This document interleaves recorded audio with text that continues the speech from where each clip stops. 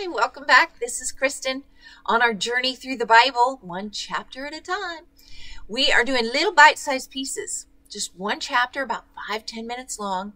So that way, if you are like me, I like to sit with my coffee in the morning and listen to some daily devotionals and things and get started with the Word of God. So it is really simple and easy, and if you want to read through with me, I'm in the New King James Version, so those are the words I'm reading, or attempting to. Some of those names, I try my best. That's all I can say. Pray for me. All right, so we're in Exodus. We're almost done with Exodus now already. So over 80 chapters or so now, but we're going to be getting into Leviticus next, so very soon. Thanks so much for being on this journey with me. It has been so wonderful. I'm really enjoying this. And we are almost done with building the tabernacle. So let's jump right into chapter 39 of Exodus. Of the blue, purple, and scarlet thread, they made garments of ministry for ministering in the holy place, and made the holy garments for Aaron as the Lord had commanded Moses. He made the ephod of gold, blue, purple, and scarlet thread, and of fine woven linen. And they beat the gold into thin sheets and cut it into threads. And they worked it into the blue, purple, and scarlet thread and fine linen into artistic designs. They made shoulder straps for it to couple it together. It was coupled together at its two edges, and the intricately woven band of his ephod that was on it was of the same workmanship, woven gold, blue, purple, and scarlet thread, and of fine woven linen, as the Lord had commanded Moses. And they set the onyx stones enclosed in settings of gold. They were engraved as signets are engraved, with the same names of the sons of Israel. He put them on the shoulders of the ephod as memorial stones for the sons of Israel, as the Lord had commanded Moses. And he made the breastplate artistically woven like the workmanship of the ephod of gold, blue, and purple, and scarlet thread, and of fine woven linen. And they made the breastplate square by doubling it. A span was its length, and a span its width when doubled. And they set it in 4 rows of stones, a row with a sardius, a topaz, and an emerald was the first row. The second row, a turquoise, sapphire, and a diamond. The third row, a jacinth, an agate, and an amethyst. And the fourth row, a beryl, an onyx, and a jasper. They were enclosed in settings of gold in their mountings. There were 12 stones according to the names of the sons of Israel, according to their names, engraved like a signet, each one with its own name according to the 12 tribes. And they made the chains for the breastplate at the ends, like braided cords of pure gold. Wow. They also made 2 settings of gold and 2 gold rings, and put the 2 rings on the 2 ends of the breastplate. And they put the 2 braided chains of gold in the 2 rings on the ends of the breastplate. The 2 ends, let's turn the page, of the 2 braided chains, they fastened in the 2 settings and put them on the shoulder straps of the ephod in the front. And they made the 2 rings of gold and put them on the 2 ends of the breastplate, on the edge of it, which was on the inward side of the ephod. They made 2 other gold rings and put them on the 2 shoulder straps underneath the ephod towards its front, right at the seam above the intricately woven band of the ephod.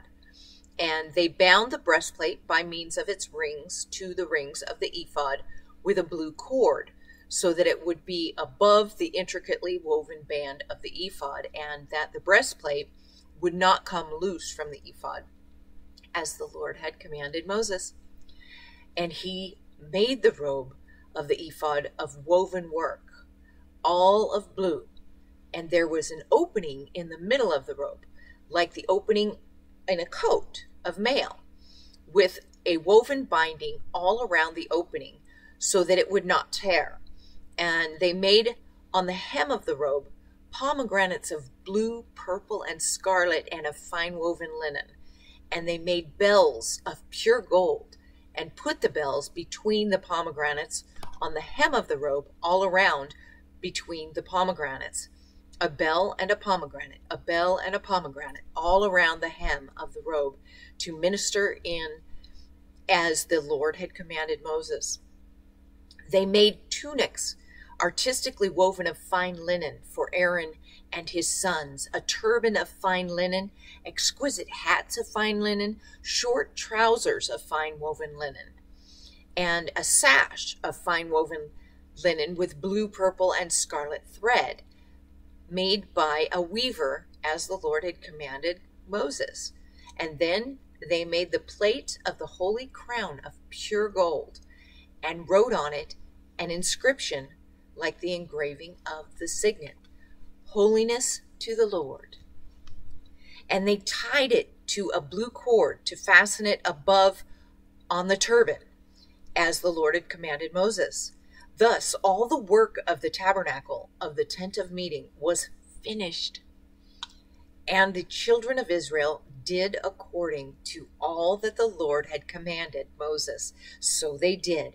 And they brought the tabernacle to Moses, the tent and all its furnishings, its clasps, its boards, its bars, its pillars, and its sockets, the covering of the ram's skins dyed red, the covering of badger skins, and the veil of the covering, the ark of the testimony with its poles, and the mercy seat, the table, all its utensils, and the showbread, the pure gold lampstand with its lamps, the lamps set in order, all its utensils, and the oil for light, the gold altar, the anointing oil, and the sweet incense, the screen for the tabernacle door, the bronze altar, its grate of bronze, its poles, and all its utensils, the laver with its base, the hangings of the court, its pillars, and its sockets, the screen for the court gate, its cords and its pegs, all the utensils for the service of the tabernacle, for the tent of meeting, and garments of ministry to minister in the holy place, the holy garments for Aaron the priest, and his sons' garments to minister as priests. According to all the Lord had commanded Moses, so the children of Israel did all the work. Then Moses looked over all the work, and indeed they had done it, as the Lord commanded. Just so they had done it, and Moses blessed them. That was a lot of work. Oh my goodness. Now I'm really able to just picture it in my mind. It must have been amazing. Just amazing to see it. Oh my goodness. Well, chapter 40 of Exodus tomorrow. Well, honestly, I may not make it tomorrow because I'm going to help some people up north from some flooding disaster that happened. But tomorrow is Exodus 40, and it is the last chapter of Exodus. So come on back, and I will try for tomorrow, but if not, the next chapter I will do. I really want to finish this too, so I'm going to try and get back and do it tomorrow evening, but we will see. So wish me well, and just say a prayer for all those people in need from the storm disasters up north by the Canadian border here in Washington. But thanks again for coming. Talk to you soon.